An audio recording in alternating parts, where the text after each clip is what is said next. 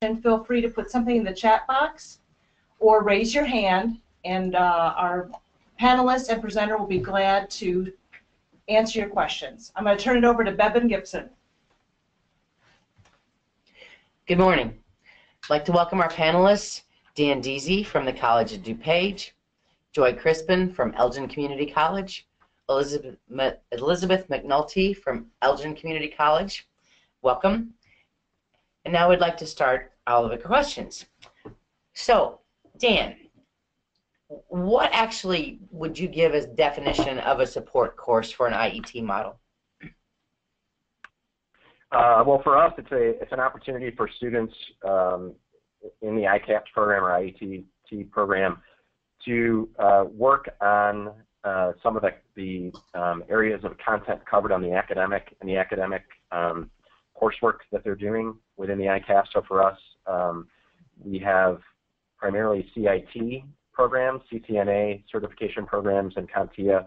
So they have an opportunity to work on what they're learning in class with an adult ed faculty and a CIT lab aid. So they receive a lot more hands-on work in a CompTIA lab or a networking lab. They cover the information that was, or reinforce the information that was covered in their academic program. They also work on reinforcing some of the concepts and content that is covered in the adult education. So we have primarily high school equivalency courses that are contextualized to the CIT program. So they do work on things that they've covered in that course as well, and they reinforce ideas and concepts in that support course time. Okay, thank you. Joy, do you have anything to add? The only thing I would say is for us, it's just a course taken in addition to their content classes. So the students would attend their tech classes, and then we have an additional class, which would be the support class, that we meet with them twice a week. Again, what Dan said, just to reinforce what they have discussed in their other classes. And it is non-credit, and it's free for them. Okay. Elizabeth, do you have anything to add? No. Unmute. I'm sorry, I forgot to unmute here. Not really. I think Joey said it all, as far as that first question. As she said, ours is non-credit and free. And in our program, I believe Dan said they have someone from the tech side as a lab aide with them. In our support classes, it's basically just the adult ed teacher working with the students. Okay, and what do you, Elizabeth, while I have you on here, what do you think the purpose of your support course would be if you were to tell someone what the purpose of that is? Basically, it's to ensure that students are successful in the career tech programs. The students, in our program tend to be not college ready, and, they may have been put in a developmental ed class. So our support class allows them to get into a certificate program faster. It accelerates their path toward a career. So, that's, I think, our basic purpose, to help them to be successful. And I think to help them to know that they can be successful, because so many students that we get don't have much confidence in their ability to succeed in college. And so I have found that the support class gives them a real boost.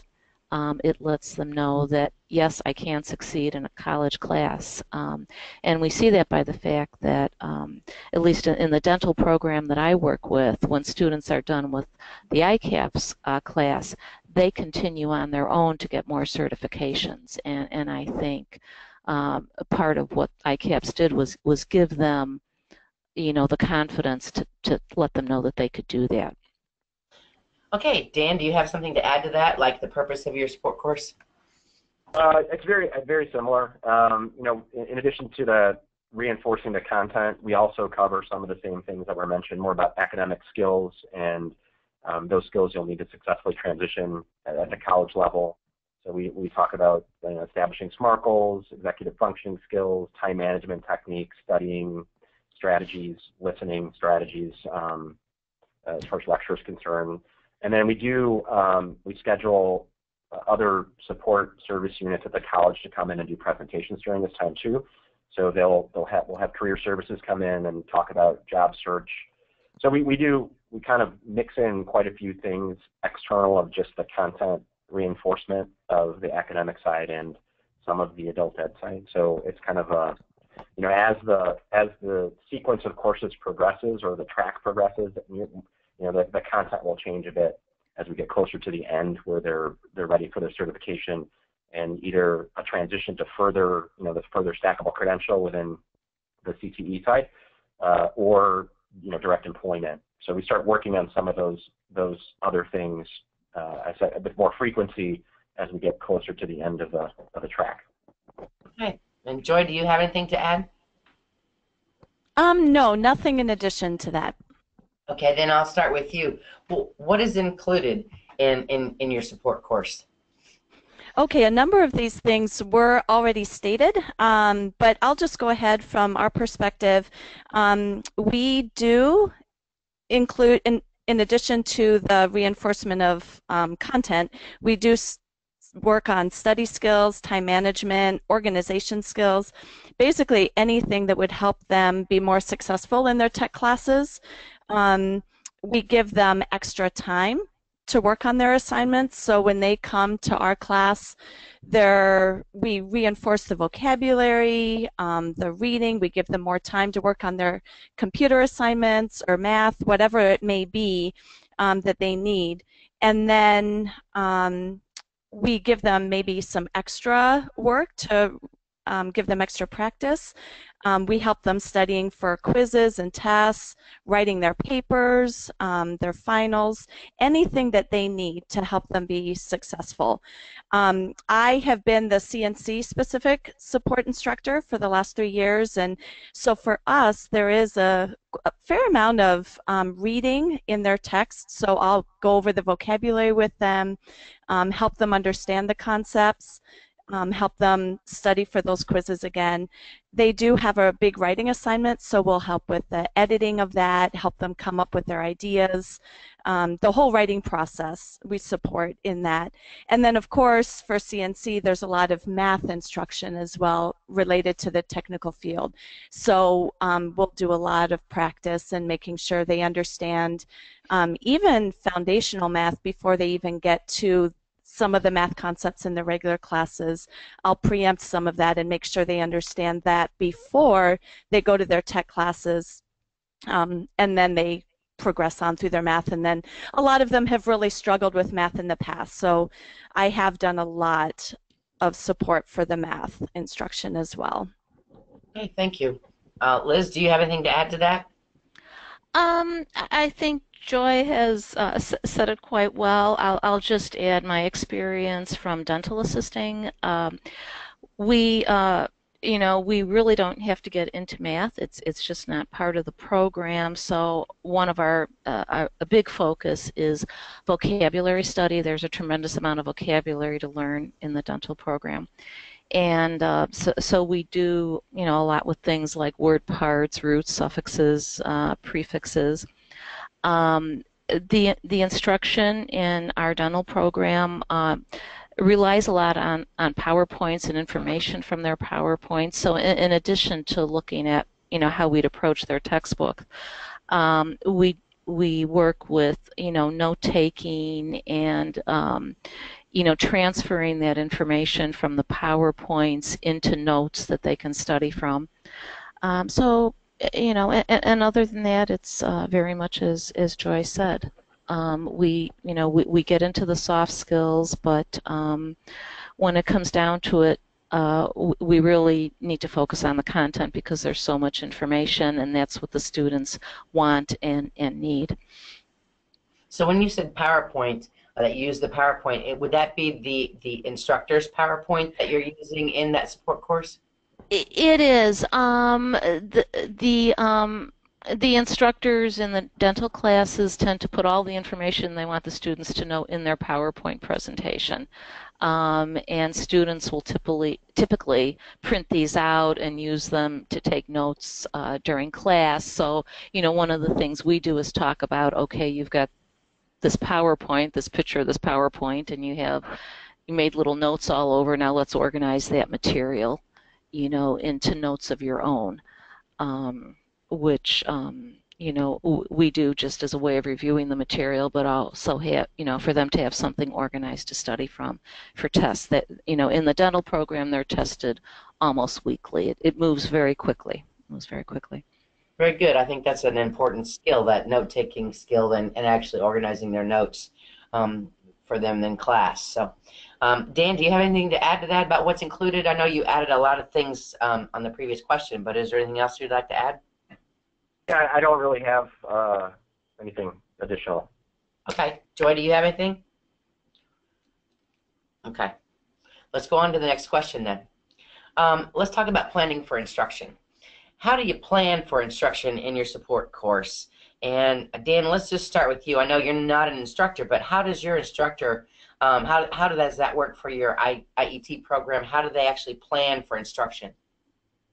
So one of the things that we did in the design before we started, and I think many people do this, we had our chosen adult ed faculty do audits of all the courses, ongoing audits, so they could look at content on the academic side as well as pacing of the course, those types of things.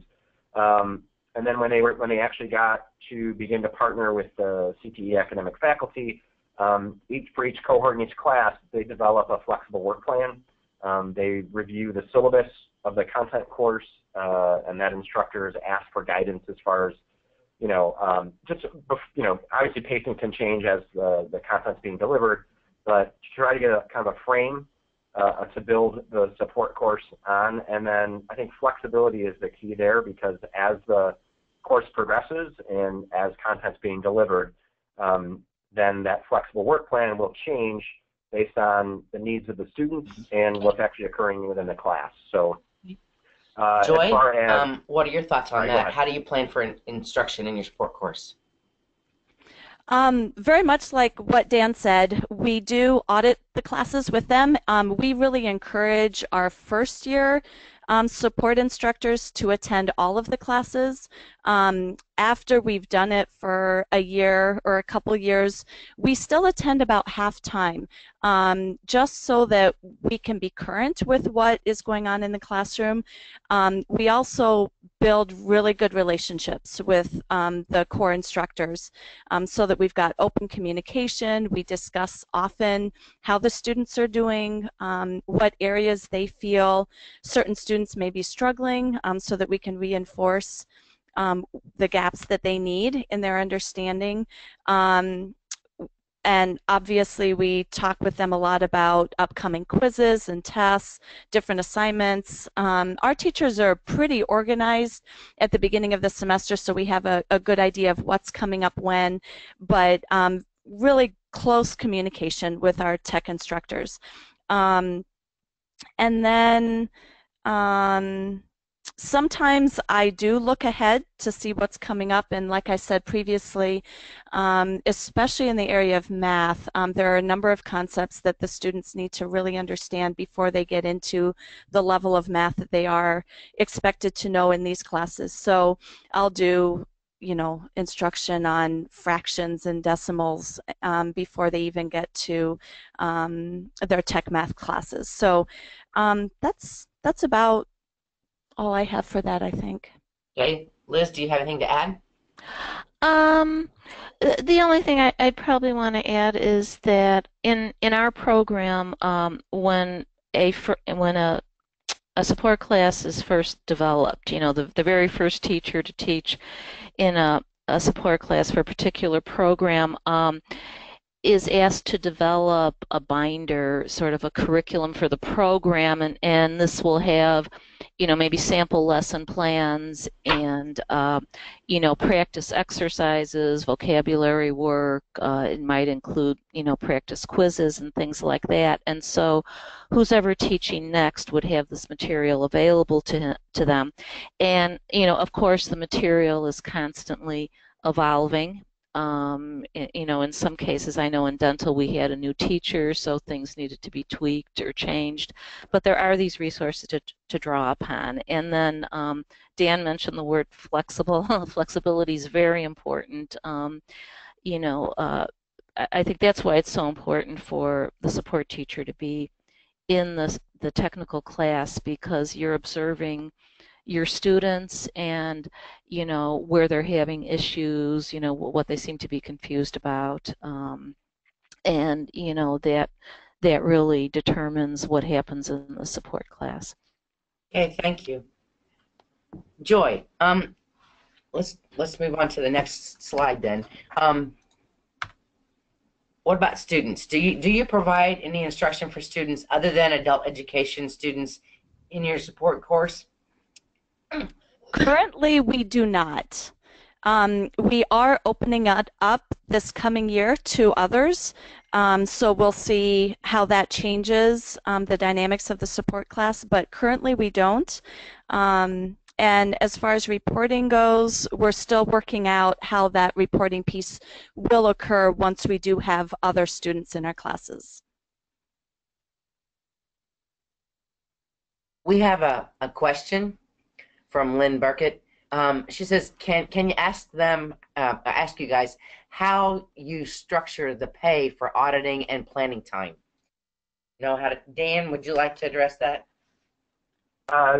Our HR department has a predetermined range based on activity, so we use kind of a non-teaching assignment for them as far as related to course development and planning. So there's a pay structure associated with that based on our adjunct agreement. So we just use that to pay faculty or determine where to pay. Okay. Elizabeth or Joy, do either of you know that answer to that question? I know you're both instructors. Yes. As far as the auditing the classes, we get half pay, half our regular hour per hour course pay as we're auditing. So yeah, I'm not sure. It's just half time, half pay for the auditing the course, and then for our support course, we get the full pay for that. I hope that helps. Yes. Okay. All right, then let's go ahead and Dan, do you provide instruction for students other than adult education students in your support course? And if so, we do not. No. If so, how do you count them in your reporting? Currently, we do not, so we don't have the issue of reporting on non-adult ed right at the moment. Let's move on and say about the instruction. Let's talk about the instruction. What instruction, you guys have already kind of covered what instruction is provided, but who is the person that provides the instruction? Is it the adult education instructor? Is it kind of a mixture? Do you ever bring in, I know someone said that you bring in some of the college support people to come in and talk into the classroom and speak in the classroom, but is there anyone else who provides instruction other than the adult education instructor in the classroom? Liz? As far as generally the support class, it is just the adult ed teacher. However, we have a separate, it used to be a separate class. It's going to be done as seminars now, but Thriving in the Workplace. And those are taught by an adult education instructor also. And that covers, you know, team working as a team, kind of employability skills. You know, working as a team, and they do get into, you know, job interviewing and that self-management and that type of thing. But that's outside of the support class time. Okay, Dan, is anything different for you? It's primarily taught by our adult ed, and as you mentioned, we bring in external support staff from support units of the college. And then for the hands-on CIT work, we do have a lab aide when they're with the equipment, so they help them with that. Okay. I just wanted to let you all know that we do have some questions, and we're going to bring those all up toward the end of the webinar, and we will address your questions. So let's go ahead and, Joy, let's start with you. What time have you found to be a good time to provide the support course? Depending on the career tech area, we have found that it's best to have the class either right before or right after their tech classes. This is because of attendance. If we were to have it on a separate day or a separate time, our attendance would probably be lower. Also, as the CNC instructor, I like to have mine right after their core classes so that all the material is fresh in their minds and I can review it, give them extended time to work on their assignments or get on the computer working on their designs. So I prefer it right after. However, our welding instructor likes to have it before class. So she meets early in the morning before they have to go into the shop to weld, because their instructors like the students to be there right on time. And she has found that a number of hers tend to come late, so she likes to have the support class before that to get them all ready and prepare them for the lab and make sure that they're there on time. The only other thing I would add is we like to meet at least twice a week instead of just one longer time. It just spreads out the support and the help for the students, and we find that it's more effective that way. Okay, you said for a longer time. So you meet twice a week. So totally, how many hours long is your support course? Ours are generally an hour and 15 minutes each class, so 2.5 hours a week. Okay. And Dan, what have you found to be a good time to provide your support courses, and also how many hours a week is it held? Very similar. We like to schedule them either immediately after or prior to the content course. And we typically do 1 hour, so twice a week, so 2 hours a week. Okay. Liz, I don't think you probably have anything to add because that's all at Elgin. So I'm going to go ahead and start with you, Liz. Okay. How do you, let's go ahead and the next question. How do you measure the outcomes for your support course? Well, for all of our adult ed classes, we assess students according to outcomes in listening, speaking, reading, and writing. And in some cases math. So we do look at those outcomes, and then of course we look as an instructor. I think we really look at their success in the tech class, because that's our goal, to help them be successful there. And also we look at whether they continue into college to get more certification, or whether they get a job in the field they're studying. Yeah, I think it's probably important to note at this time that you have you're an ESL support course, right? Actually, it's all adult ed. So while my class has always had a mix of ESL and adult ed students. Okay. Dan, how do you guys measure your outcomes for your support course? It's primarily the success in the content courses. So because the majority of what's being covered is the reinforcement of what's being delivered in those courses. So it's how well they're doing within the labs during the content time, grades, how they do on their exams, assessments. And then as we get closer to the end, it's more of, how well is the ICAPS program doing altogether? Are they getting their high school equivalency? Are they passing the industry certification tests? Are they becoming employed? So combination of all those things. So are you actually having students take their high school equivalency then as part of that support course? Is any of that information covered in that support course? They do work on some things. They are, in addition to the support course, they are attending an adult ed high school equivalency courses throughout.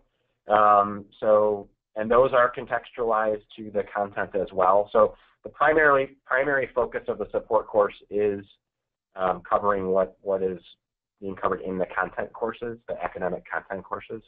Okay, Liz, do you have anything to add? No, I will just say some of our, adult ed students are working on their GED also, and they're, taking classes outside of the support class to accomplish that. I can speak for the dental program. One of the requirements to enter the program is that they have the GED. However, in the past, they've waived that requirement as long as the students are working on their GED and get the GED before they finish the ICAPS program. Okay, great. So Liz, I'm going to start with you. Do you have any tips for success in a support course for our participants? Um, well, a couple, and one is that the support class teacher needs to attend 100% of the tech classes their first year doing this. I think that's really very important, um, and to do the work along with the students. Um, taking the test, making sure you understand the material. I think it's important, for the support teacher to really understand the material that's being taught, and also I think, to help build trust with the tech teachers, so they feel that if you're reviewing material, you know what you're doing. And then that goes along with tip number 2, which is, the importance of developing a relationship with the tech instructors. And going to them, feeling comfortable going to them with questions or clarifications. That's very important. I also think having consistency in teaching teams is important.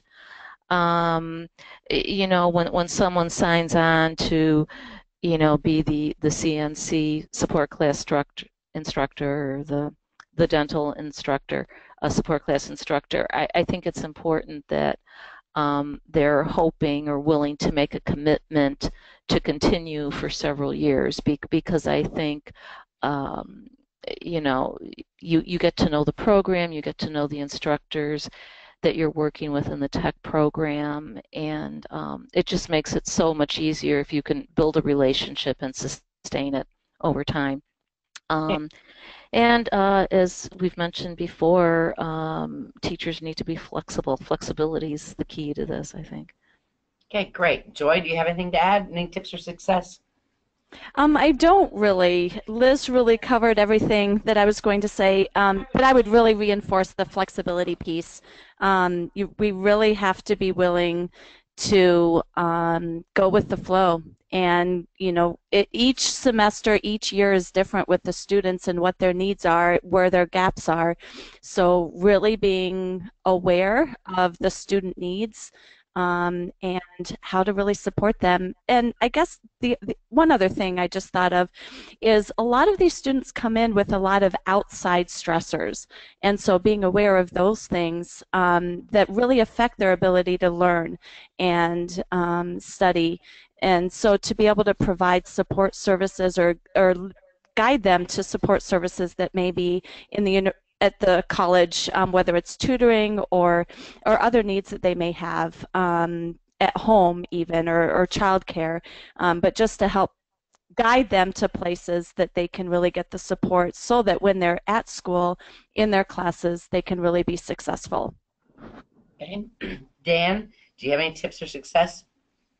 I think everything that's been covered has been on point. I mean, again, I think what's really important outside of the communication and flexibility, that role of the role of the faculty member that is working with the cohort, that consistency and their understanding that they are many things. They're not just the instructor, right? They do have the flexibility about, it was incredibly important, that was just mentioned, about understanding the students and their needs and the challenges they have external to the course, and trying to address them in any manner possible within our resources.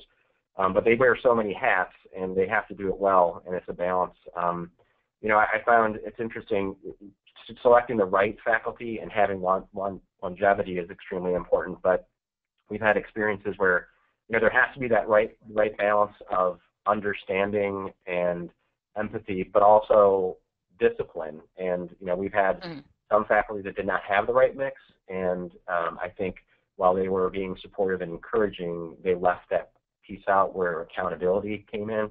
So it's really, when we found that once you get that right mix for an instructor, hang on to that instructor for dear life, because they're extremely critical to the process, and having that balance and blend is leads to the success of the students. So. Okay, thank you. Joy, do you have any cautions that you would offer for a support course? Yes, one thing that we talk a lot about here, we have a phrase, leave your ego at the door. And I think that's really important as we go into the classrooms of these core teachers. It's not to be critical of their teaching style or what they do in their classes. We are there to learn. We are there to support our students. We are there to help in any manner possible. And like I said, just not be critical of their teaching. And so, like we've said, really build the relationship with them, not tear it down. So I think that would be the biggest caution that we have here is really leave your ego at the door. Okay, Liz, would you have anything to add?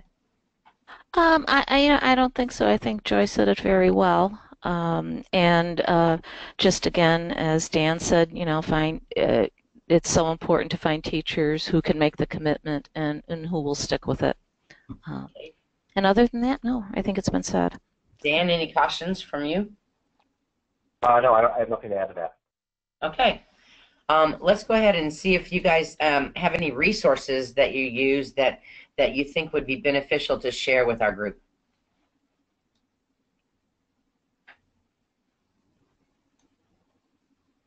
Dan. I think many of the resources are driven by those that are used in the academic course or the content course. So I think based on the content, those are those are mainly guided by that faculty and that support unit. So I don't have anything specific to share on the CIT side. Okay, Joy, any specific resources or things that you use in your classroom that you think might be of use to our listeners?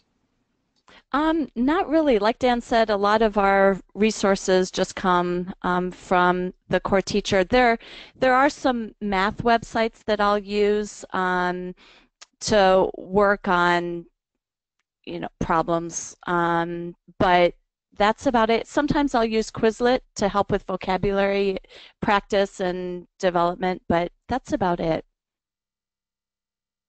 Okay. Liz, anything to add? No, I just, we do have available to teachers a big binder of materials that was created by, the first teacher that taught the class, and I think every teacher maybe adds to that or tweaks things a little bit according, to what's happening with the current CTE teacher. And so, that will have a lot of supplementary materials, maybe practice tests or vocabulary and the exercises that the teacher can draw on. Okay. I know that I can share with the group that we do have on the ICAPS website, under Team Teaching tab, there are multiple resources that are available for team teachers and are at the ready for anyone who would like to use those as well. At this time, I'd like to possibly go back and start asking some of these questions and see where we are. We started with Lynn asking about paying time for auditing and planning time, and I think we answered that question. She said she also wanted to know, do you get any planning time? Joy? We don't have any planning time scheduled into our day. That's done on our own at home. However, we do have office hours that we have contracted. So I think it's 25 minutes for every hour. So, we'll use that for planning time or making copies or getting ready and then being available to students as well. Hey, Dan, do your support course teachers get planning time? They get planning time at the front end of the cohort when we're starting a new cohort and they're either establishing a relationship with the CTE faculty or planning out developing that flexible work plan. But throughout, when it's being delivered throughout the cohort, no, they don't get additional planning time. And here is another question from Arlene. What are tips that would help in the recruitment of these students into an IET? Dan, I'll start with you. Recruitment is I think everyone will find this true. It's very difficult. So our most successful path to getting students into the program is to work with existing HSE students or those that are coming in and inquiring about it, and we have them fill out a kind of a survey of career survey, career inventory type of thing. So that will drive further discussion if they check off or if they select a career in the areas that we're offering in ICAPS. So more at intake and those that are coming in already with an interest to get their high school equivalency. We do work. We have a person at the our one-stop who continually meets with the counselors there and distributes information about it and accepts students walking in with that interest for adult ed. So, and then we also do the more traditional and I think less effective advertising through radio, print, those types of things. But primarily our students are coming from those that are seeking out HSE coursework or higher functioning ELA students. Okay, thank you. Liz, do you have anything to add to that about recruiting your students for your IEC? Well, currently we have a full-time person who is in charge of recruiting now, and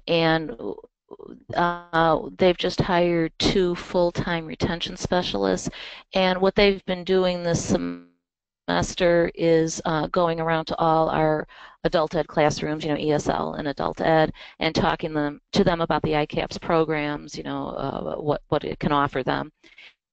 And so we're recruiting in that respect. I do believe our ICAPS now is under Title III. To be honest with you, as an instructor, I don't know a whole lot about that. But I think some of our, because the program is now open to all students, not just adult ed students.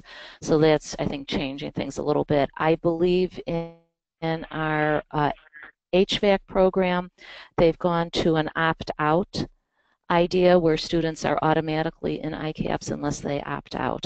I don't know if they'll be doing that in other programs or not. I'm not quite sure. Okay, and Joy, you had said that you had office hours, and so Lynn would also like to know, are your office hours paid at the half rate also? No, it's not additional pay. It's just part of our contract. Our support courses are a 3-hour course, and so we get paid for that, and then we are expected to do 25 minutes per hour. So we can schedule that wherever and however we want to. But you're not paid for those? Not additionally. It's Okay. just part of that pay for the course. Okay. I have one more question. It says, how do you get enough hours for a valid post test? I guess, I don't know. I think that was in reference to the students attending X number of hours. So I think that the confusion may be that part of it is that their HSE course at the same time that they're taking the support course. So Dan, would you like to address that? Because I think that's where you would get your number of hours, correct? Yeah, they're enrolled in adult ed, one of our core courses. So for HSE, they'll be enrolled in our HSE course in addition to the support course. So their hours are being generated in that adult ed course primarily to meet the post-testing minimums. Okay. I think that possibly answers Ginger's question then, hopefully. Well, we would like to thank our panelists. There are no more additional questions. We'd like to thank all of our panelists. Thank you, Dan Deasy. Thank you, Joy Crispin. And thank you, Liz McNulty. We thank all of you for participating in this webinar and for all of your questions. We hope you found it beneficial. And we look forward to seeing you. Our next webinar will be April the 20th. And that is on expanding capacity for ICAPS programs to address pressing needs of employers. And we'll be having a guest from DCEO, Mike Baker, as well as some of our adult education representatives on that panel. So thank you all for attending, and we will see you later. Thank you. Thank you.